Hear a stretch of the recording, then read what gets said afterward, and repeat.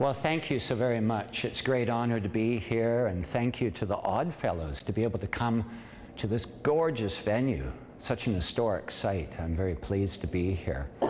And also to Shaw Cable, who's filming tonight. This wasn't originally in the equation, but here they are, and I'm very pleased to get this story out that I would like to share with you tonight. Well, that's great to have you all here. As Beck was saying, I've come up with a new book, Claiming the Land, and I'll be talking about that a little bit tonight, but what I wanted to share with you is this topic, British Columbia, the need for a more inclusive story. Now, I've been a bit of a techno-peasant in my life, and I'm afraid that I don't have a snazzy clicker, so I'm going to be using this. We'll make it work. Let me give you a little bit of background about me, perhaps. Many of you know that my own family arrived here in what would become British Columbia in 1858. They were Cornish miners. They came via California, were in that rush, and up to British Columbia in 1858, here in Victoria. Imagine that. It seems like ancient history, but you know, what is it? This year, 161 years ago. 161 years ago, Fort Victoria still stood here in Victoria. And my great-great-uncle in particular went on to become quite a significant road builder in the province. He was the foreman of the Dewdney Trail, if you know your BC history. He worked on sections of the Caribou Wagon Road. He built the trail to the Big Bend Gold Rush, some of the early roads on the island, in fact. So I just mention that because when I was a young person, of course I soaked up all this family history and these stories with regard to the gold rush. And being a bit of a bookish sort, of course I read everything I could get my hands on with regard to this event, this amazing gold rush. And as time went on with my research, my view of things began to change. Let's just start off here. It seems to me that I am typical of many of the non-native public, for sure, the non-Indigenous public. My mind was only as good as the kind of books I read and the stories my family shared with me. And again, as I began to research the Fraser River Gold Rush of 1858, and especially once I started looking in archives south of the border, down in Washington and Oregon, California and beyond, I started to find a very different story, a story that seemingly clashed with what had been the typical story, the old story. That is the romance of the 1858 gold rush. My father, an engineer, when I was very young, used to take me up the Fraser River, up the Thompson River, to places like Ashcroft, where he was working. And of course, along the way, I don't know, maybe I was 9, 10, 11 years old, he'd be telling me, of course, about Simon Fraser, David Thompson, the early explorers. I remember the first time driving past the little community of Yale. Yale, that many of you will know, was the center of this rush. And these stories of paddle wheelers and saloons and gambling dens, I mean, this just really struck my fancy. And in my youth, too, I used to like to go out and try my hand at a bit of gold panning. So this is what I grew up with, very much so, this romance of the gold rush. And as I say here, you can read it for yourself. Does this come off? May I do this? I'm going to do that. That's easier. Because I kind of like to wander around a bit, actually. Gold rushes have become one of the most explored topics in history, usually romanticized as free-spirited, golden age of opportunity played out on European frontiers. And to sum up that last line, everyone could be involved. Everyone would join these rushes. Let me jump ahead here and give us a little context. This is a bit of a slap-dab map I put together when I was chief curator for the Royal BC Museum's Gold Rush exhibit. And they were saying, gee, can you create some sort of map to give us an idea, right? So this was the draft map. It's not perfect, of course, but it quickly highlights these amazing transnational gold-seeking populations. Many of you undoubtedly know, of course, we had the California Gold Rush of 1849, followed by the Australian Rush, 1852, and then the third great mass migration of gold seekers in search of a new El Dorado, if you will, was in fact the Fraser River Gold Rush. It's 40 years before the Klondike of 1898. So look at this. We've got every race and ethnicity under the sun. We have Latin Americans moving around. Look at the Chinese are in these rushes, Americans, Europeans. And this, oh, when this happens, we're not having an earthquake. That's just me, okay? Okay, so this just gives you a bit of a snapshot of what was going on in the 19th century. We have records for people who were both in the California Rush, over to Australia, over to the Fraser, later up to the Yukon. Some of my own family members, in fact. And just to bring it a little closer to home, a bit more context, to situate the Fraser River Rush.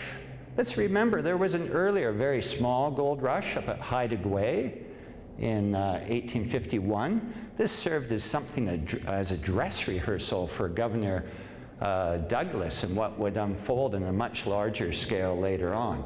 And many of you know the Leech River Gold Rush, Wild Horse, the Caribou, of course, so on and so forth.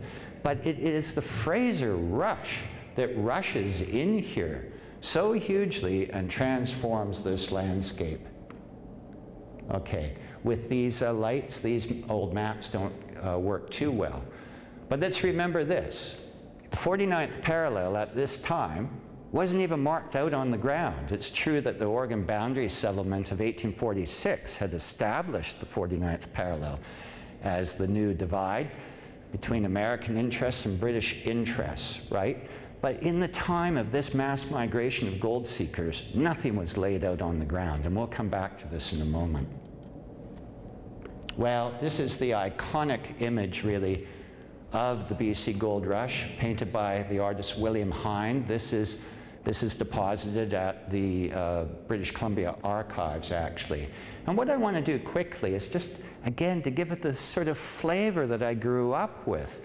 These lovely notions of the romance of the gold rush. Never was there so large an immigration in so short a space of time into so small a place, so said Alfred Waddington of Waddington Alley and other fame. So traditionally we say that at least 30,000 gold seekers came in the relatively short space of 6 months to a year. The truth is, we just don't know. Think about it. There's no civil authority here at the time when these huge numbers start coming in. And part of the problem is while we have shipping records that show the early passenger ships coming up, we haven't got as good a bead on those who took these inland corridors through the American-Canadian Okanagan route that came in. Some contemporary accounts of the time suggest it could have been as much as 100,000, if you can believe that. I'm not so sure about that myself, but in any event, a huge rush. Now, the lighting doesn't do this justice. Here is a broadsheet published in San Francisco in 1858. Gives you a little bit of a flavor of things.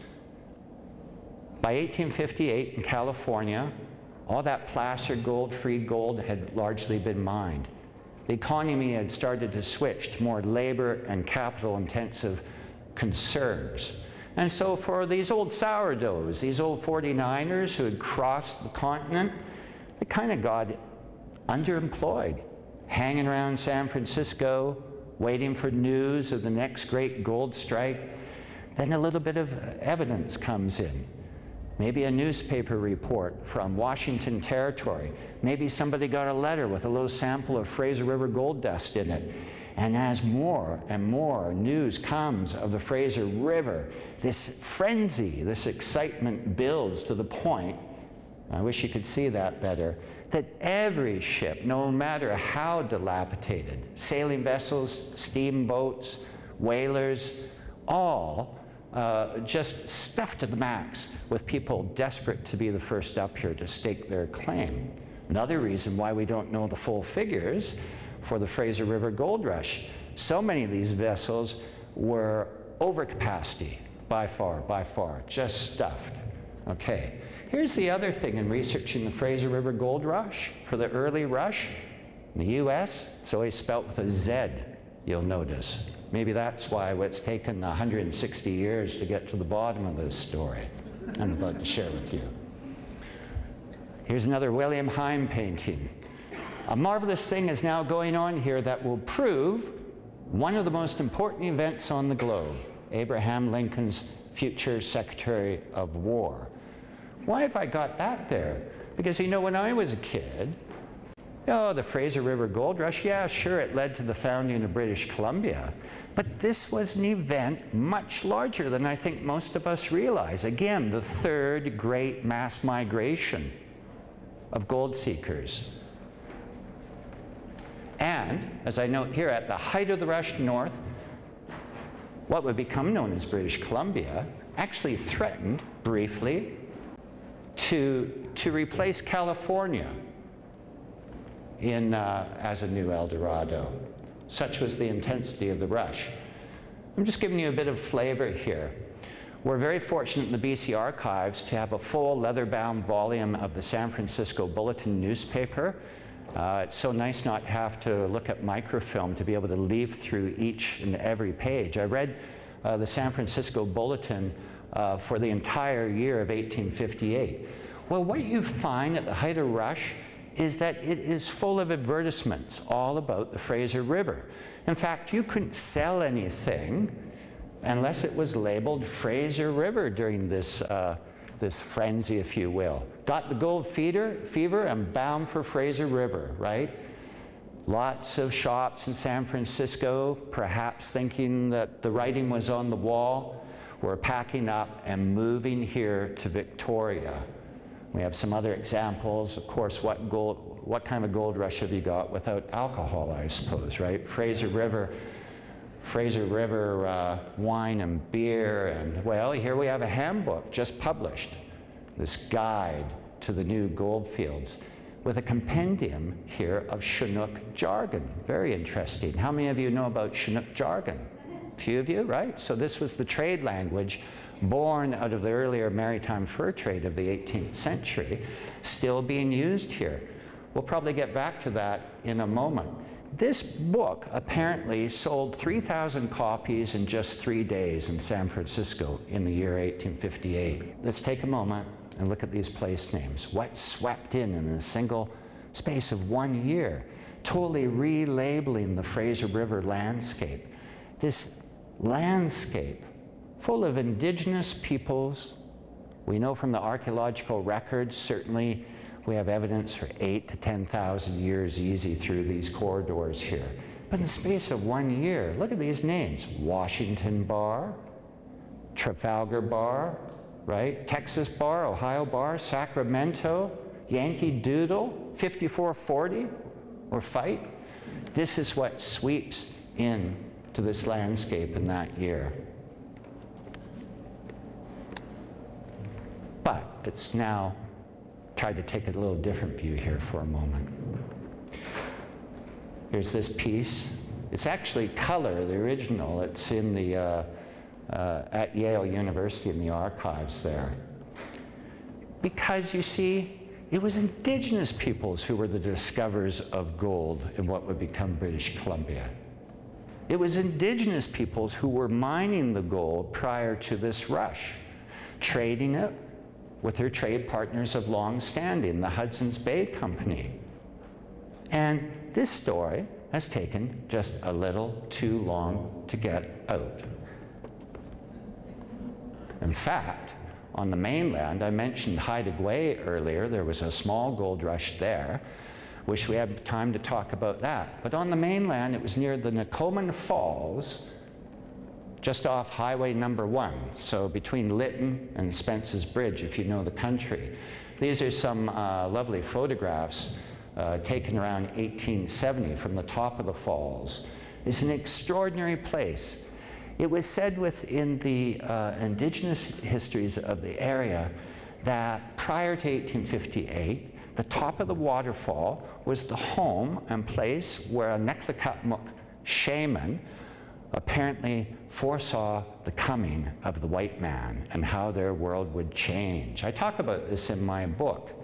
But this location also had the very first gold discoveries right here, just south of the, this is at the confluence with the Thompson, a little hard to see in this light. Just below here is where gold was first discovered, which ultimately led to this rush. Now again, such a rich, ancient territory. How many of you have been to Hell's Gate? Most of you, right? Look at this extraordinary drawing from 1859. Look at all the salmon racks here, right? It's amazing, you know where the tram is today. And this is one of the things about the gold rush, outside of the notions of the romance that I grew up with. Because mining can be very destructive, you know. While we have pictures of these individual miners coming in with the pans, in fact, little known to most of us, at least 21 separate water companies came up from California, reestablished themselves on the Fraser with names like the Santa Clara and American Water Company, the Ohio Ditch Company, so on and so forth. And these were hugely elaborate, labor-intensive concerns. We can still see the evidence of this today. Building huge flumes and ditch works, miles and miles long, to carry water down to the banks of the Fraser River, because of course you need the water to wash the ground, right? So you know, these 30,000 weren't just a bunch of old sourdoughs coming in. There were some pretty big interests that swept into British Columbia at this time. And of course, let's not forget that the rush was very multicultural. We have indigenous peoples discovering the gold, mining the gold, right? They were in the majority on the gold rush bars. Maybe I should also just clarify, when I'm talking about bars here, I'm no longer talking about saloons. I'm talking about the sand and gravel bars, you know, the choice ones that would appear when the Fraser's low. These way they would mine, these golden sands. And along with others coming out of California, some of the very first Chinese, of course. Not direct from China in 1858, that would come later, but up from California. But add to this list, we know there's Chileans, Mexicans, Hawaiians, the list goes on of people that entered this rush in that year. So this is one of the objects of my new book, to give a fuller treatment to the Fraser River Gold Rush, a fuller treatment to the actual founding of this place called British Columbia today. And so a few years ago, we came out with a documentary called Canyon War, as Beck kindly noted. It's been running on PBS and APTN and Knowledge Network more locally to get this story out. So we deemed it to be very important. And Canyon War is really the centerpiece of this history of the gold rush. I talk about other things in claiming the land. I talk about things such as the fact that Britain was about ready to pull out of Central America, but for the Fraser River Gold Rush. They stayed in areas like the Mosquito Protectorate. They wanted to still control the isthmus, right? This ticked off the American government hugely. I could go on about that, but you can read about it in my book if you so desire. The Fraser River War. When I first started researching this, it wasn't to be found in the colonial record. No, it wasn't at all. When I started going south of the border, of course, where did these miners send their letters? Where were their diaries? most of them are south of the border, and they tell a decidedly different story of what occurred in this year. And I'll have to paraphrase a little bit here, but as more and more newcomers came into this space and were competing for the resources of the Fraser, the gold and whatnot, and as more and more of these huge water companies were digging up the countryside, draining the lakes to bring water down to the Fraser, this ultimately affected the salmon fishery, the very lifeblood of the indigenous peoples.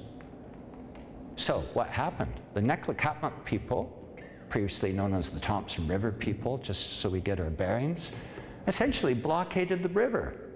They forced all of these foreign-born miners out of the area ultimately, and quite decisively so.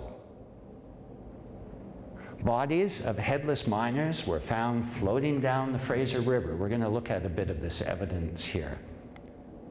And they came down all the way past Yale, here we are at Yale, to the point where hundreds and hundreds, thousands of miners congregated at Yale, all getting pushed out from beyond Lytton, back down to Yale, their little safe haven of the '58 gold rush. And in typical sort of frontier American democracy, they voted their military leaders to office. These miners' militias formed at Yale to go out and fight, in many instances, the indigenous peoples. One of them we're going to talk about quickly, hopefully, is Captain Graham of the Whatcom Guards. And like many other foreign miners coming up, they came with them across this unmarked 49th parallel, not only with the requisite pick, pan, and shovel, they came with a mindset which could be summed up quite quickly as a good Indian is a dead Indian.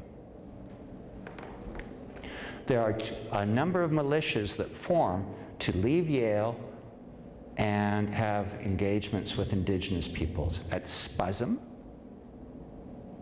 well, we'll get to this shortly, Captain Snyder, who was a special correspondent for the San Francisco Bulletin, had a plan that was largely endorsed by the majority of these miners, and that was to see if he could make peace.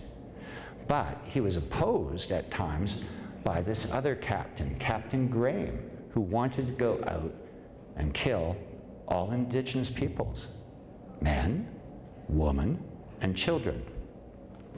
So I go into intimate detail on the Canyon War and how that unfolded. And I did so in part because it's a story that had never been told. Surely this has got to be one of the great untold stories of British Columbia I'm sharing with you right now.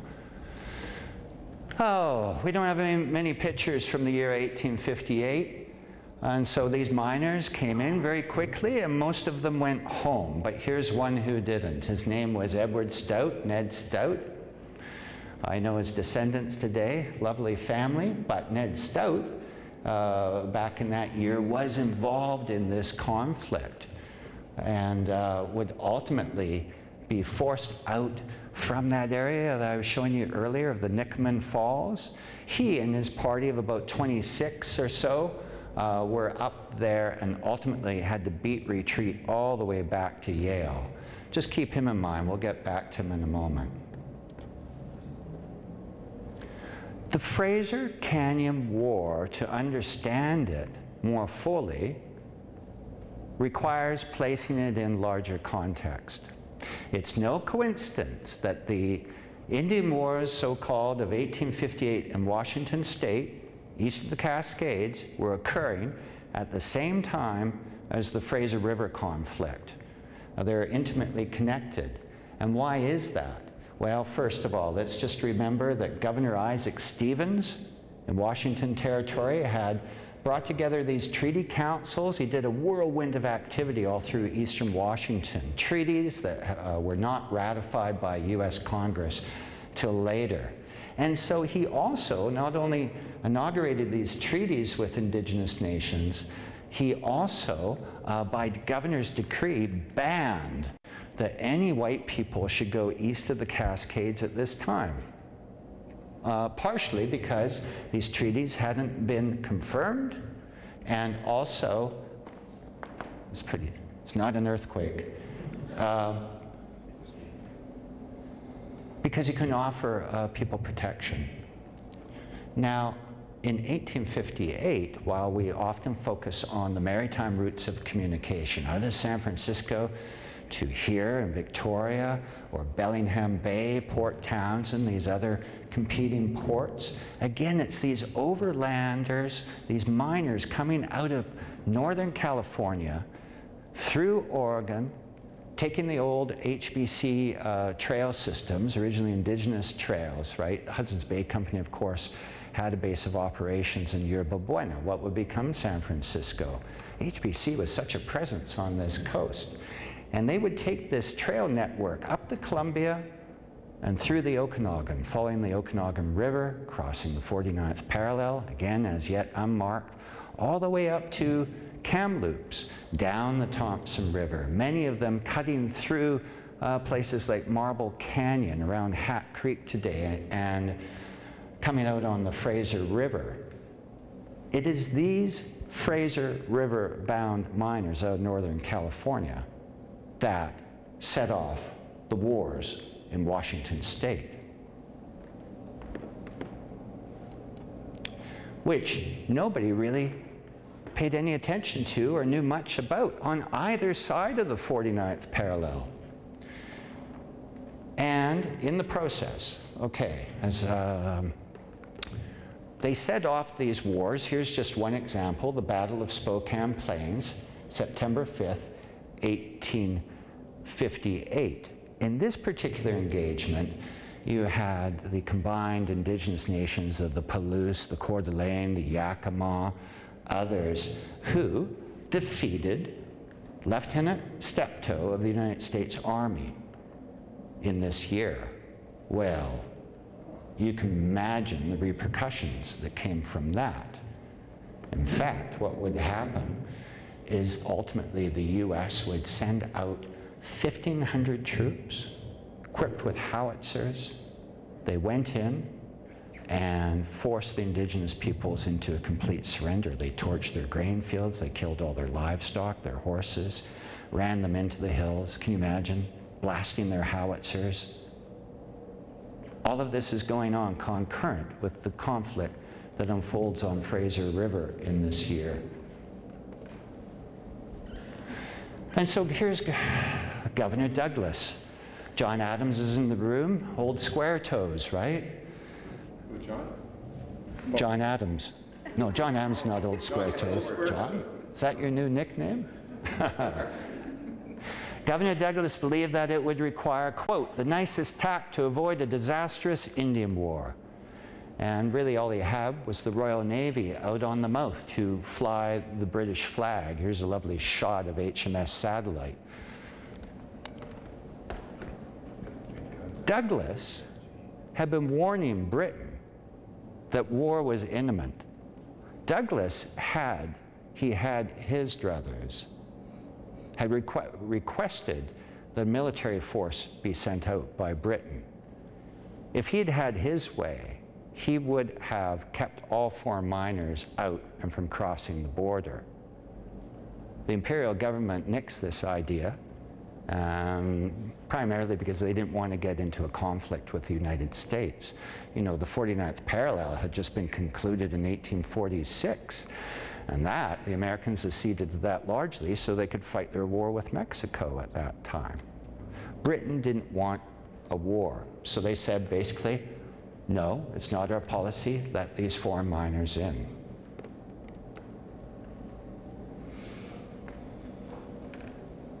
Britain didn't know what the heck was going on. They're on the other side of the world. The only equivalent thing they have in their minds is what had happened in California, just south to the south, and the atrocities committed against indigenous peoples. Douglas had been writing to the Colonial Office about these very matters. And so when they decided to create the Crown Colony of British Columbia, it didn't follow any colonial land management model like here on Vancouver Island, the Wakefield system, and we could go on about that. It was to do one main thing. The protection of Indigenous peoples was the paramount concern in establishing British Columbia, and that was to assert some order and make darn sure that the California experience would not reoccur north of the 49th parallel. The most pressing immediate care in this new colony, argued Lord Lytton, will be to preserve peace between natives and foreigners at the gold diggings. Lytton's predecessor said, there was one circumstance which constituted the main danger of disorder, and that was the strong aversion which the Indians entertained towards the Americans. That's quite true, actually. We have accounts. For instance, here, I'll share one with you. Here we are in Victoria, formerly Fort Victoria. A gentleman by the name of Roderick Finlayson, of course, had essentially overseen the construction of the fort and was the head honcho here until Governor Douglas would relocate later, in 1849, with the creation of the colony of Vancouver Island. Finlayson, if you look at the California historian H.H. Bancroft, Hubert Howe Bancroft's interviews he did with many people up here in the 1870s, Finlayson had this to say about Americans in this region. He said that while the Hudson's Bay Company would comfortably travel from, what became BC, New Caledonia, following the old Brigade Trail all the way back down to Fort Vancouver, peacefully, these annual brigades, he said that Americans, in a contrary way, would be shot on sight. Wow, this is pretty heavy, right? Well, why is that? That goes back to the whole Oregon Trail experience, which if I have time, I'm going to talk just a little bit more about that. You've got three big events on this coastline at this time. You've got the Oregon Trail, bringing Americans out to the old Oregon Territory. You got the California Gold Rush, and you got the Fraser River Gold Rush, all within a number of years of each other, not too much. Okay, I just threw that in late in the day. Again, just to reiterate, that while the boundary had been decided between Britain and the U.S., other than places like Point Roberts, it hadn't been marked out anywhere at this time, right? You had many Americans believing, in fact, that the Fraser River ultimately would be found to be south of the 49th parallel. That's what they were hoping for. This little snippet here, Point Roberts, how many of you have been there? A few of you? Well, Whatcom, a lot of American miners would land in Bellingham Bay rather than Victoria, rather than the British port, and they would get to Point Roberts and they would wait. They would wait. They would get news from returning miners coming down the Fraser saying, oh, the gunboat is here. The British Navy boat's here or there. And they would wait, and then they would make rafts and other things and try to slide up the river past the gunboats, in certain cases try to outrun them, so they wouldn't have to pay this, from their perspective, nefarious tax, the miner's license, which from a British perspective, Governor Douglas wanted them to acknowledge that this is in fact British territory, let alone Indigenous territory. So let's just jump back a little bit before the 49th parallel was drawn. Old Oregon, the dimensions of which ran from 54 degrees, 40 minutes, down to the 42nd parallel, or today's California-Oregon border. This was the fur trade world, and the center of it, before Fort Victoria, was, of course, Fort Vancouver, down on the Columbia River. Now, when more and more Americans are taking the overland trail, the Oregon Trail, out to the coast, the HBC, many of you will be familiar with this history perhaps, were encouraging Americans to stay on the south side of the Columbia River, believing earnestly that in any future international boundary established that it would run down the Columbia River. That didn't happen. They ultimately could see that Britain really didn't have any interest in enforcing the issue, particularly at that time. So as we know, the 49th parallel was chosen. At one point, Americans even ran it right across the tip of southern Vancouver Island as one of the potential possibilities they were negotiating. But before the Oregon Trail, before Go West, Young Man, before this period of American expansion, there was this fur trade world out here, this fur trade world. And I want you to just stop and think with me for a moment what it must have been like for Governor James Douglas and his wife, who had spent a goodly portion of their life in Fort Vancouver, what it must have been like to leave their old home and relocate to Fort Victoria. Having to pack up, come here, Fort Victoria, built 1843, they're coming up 6 years later. Governor James Douglas, of course, was a mixed-race Scottish West Indian married to Lady Amelia Douglas, a mixed-race Irish Cree woman. Now, I bring this up in this moment because of what happened with the ascension of American numbers in the southern half of Old Oregon and with the drawing of the 49th parallel to the coast. There had been a period in which these early American settlers had created a compact of sorts with the Hudson's Bay Company. And that compact was something called the Oregon Provisional Government. And while until Americans' numbers got to such a point, you know, things were going okay, I suppose. But once Americans became in the majority, they essentially took over the Oregon Provisional Government in the sense of they started to pass racist legislation. Now again, think about this fur trade period, this multicultural fur trade period. You know, you've got Hawaiians working here, you've got various indigenous nations, you know, you've got this mix.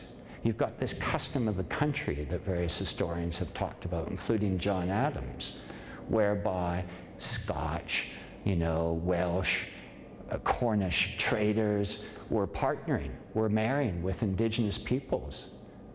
By the time of the Fraser River Gold Rush, you've already got a second and third generation of kids. This would have been yet another great incentive for the HBC to relocate to Fort Victoria. Not just the geopolitical significance of the loss of that southern territory, but when the provisional government started to bring in racist legislation, such that if you were mixed race, you could not vote, you could not give testimony in a court of law against a white person. It means that if Governor Douglas' daughter, let's say, something, well, if she'd been raped or something, he, by these strict standards, would not have been able to give testimony against a white person himself, of his black blood. I say this because something in the history of gold rushes occurred here that makes it strikingly different. That is, we had a governor and his wife who were of mixed race. And let's remember too, the British Empire at this point had ended slavery, and they had started to assert a notion of equality under the law. That's why in British Columbia history we have many instances of our courts, early gold rush courts, where yes, natives could give testimony, Asian peoples, all sorts against the white individuals. It's a striking difference on either side of the border we have today. And what transpired in Oregon also, with the California gold rush, a few years later, it would also occur. Could give testimony in a court of law against a white person, couldn't vote if you were mixed race. this is the reason, of course, why our early black pioneers came up to Victoria. One of whom, Mifflin Gibbs, a room of which in the new James Bay Library is named in his honor, came up here for equality under the law to escape these racist notions that have been unfolding south of the border. It's a very important point to remember. But to get back to the Canyon War, which most people seem to be particularly interested in, as I looked through all the newspapers in California, quite a broad range of sources, it seemed that there was a collision of different mindsets at this time. So you've got the fur trade, and you've got these mixed race operations, the custom of the country that have been going on for some time, partnered with their indigenous allies of long standing. And you've got this California conception of things. A good Indian is a dead Indian in many cases. And the press in California, with the discovery of gold along the Fraser River, starts to almost foreshadow that there's going to be war here. I'm not going to read all of this out. And at the same time, Douglas is warning that the Neklakatmuk, Thompson River peoples, were actively protecting their lucrative gold trade, having, quote, taken the high-handed, though probably not unwise course of expelling all parties of gold diggers who had forced an entrance into their country, unquote. Douglas predicted, another quote, that serious affrays may take place between the natives and the motley adventurers who may probably attempt to overpower the opposition of the natives by force of arms. Well, this is extraordinary. Through all this chaos going on, all this warfare going on, that two individuals, just two really, this chap, Captain Snyder, Henry Snyder, and Chief Spintlam, ultimately somehow put the lid back on the pot. Absolutely extraordinary.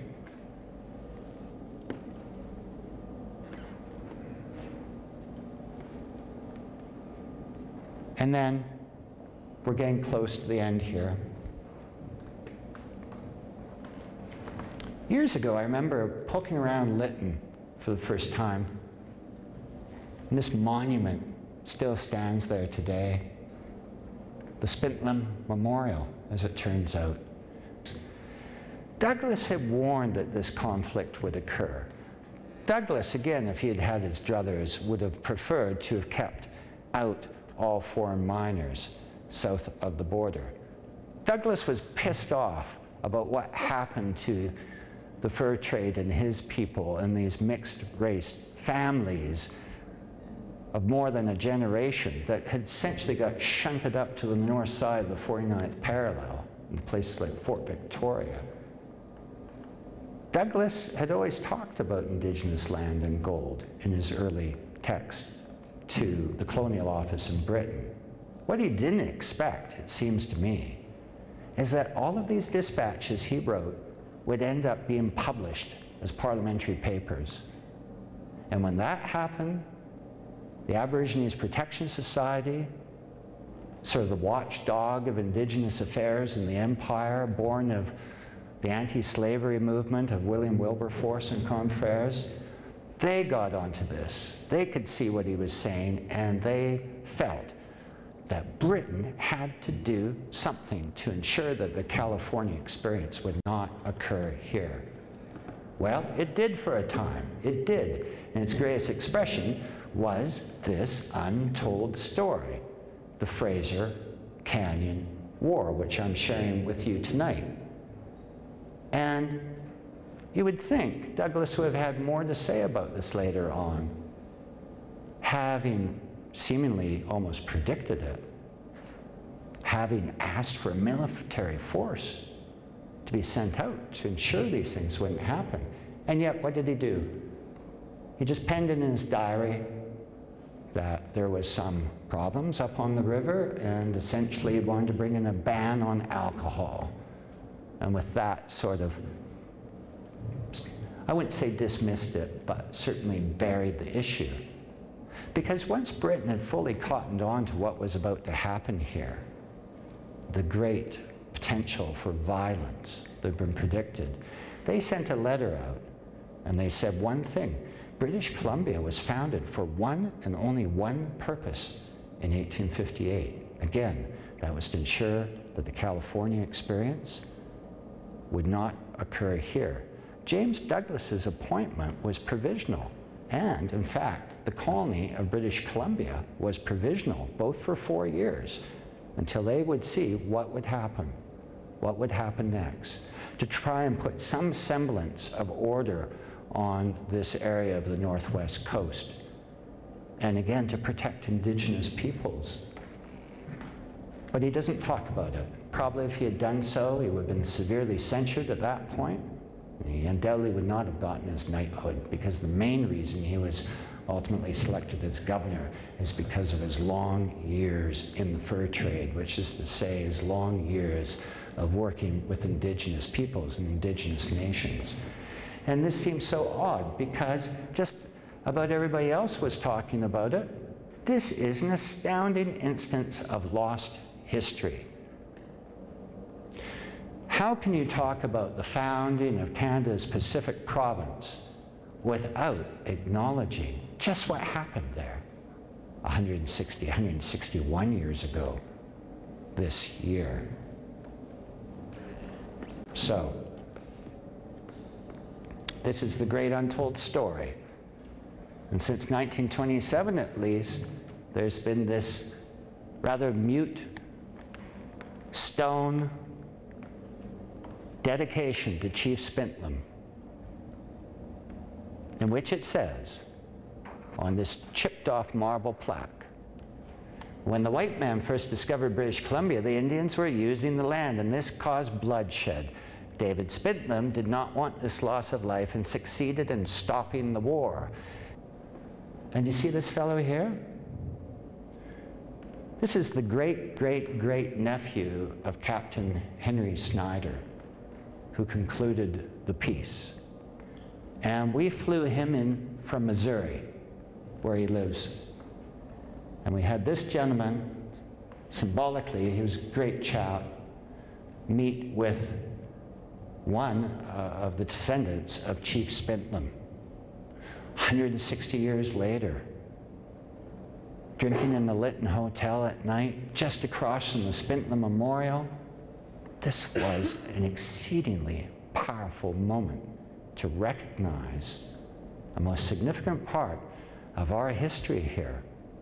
It's a reminder, too, that while 160 years seems like a long time, it's such a drop in the bucket when you think about these ancient peoples living here for thousands upon thousands of years, ancient nations, and that an event like the gold rush could just sweep in and change everything so fast,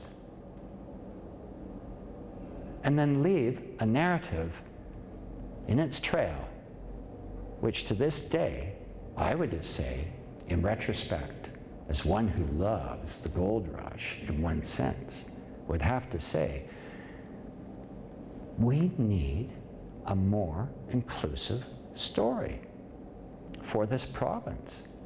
It's absolutely essential. And to quickly conclude, it's essential because all you have to do is look around at the burning issues of things like native land claims, indigenous title, land claims before the courts, a modern-day treaty process that lumbers along at a snail's pace, or maybe pipelines that want to be built or not built. All of these issues go right back to this moment I'm sharing with you tonight. And I hope you'll consider reading Claiming the Land, my new book. It goes into much more detail. But I think I'm speaking now as I'm a colonial, aren't I? My family came with the gold rush. I'm 5 generations Victoria. The old narratives aren't working so good anymore. We need to find a new one, an inclusive one. We need to repartner again with indigenous allies of old, of long standing, during the fur trade period.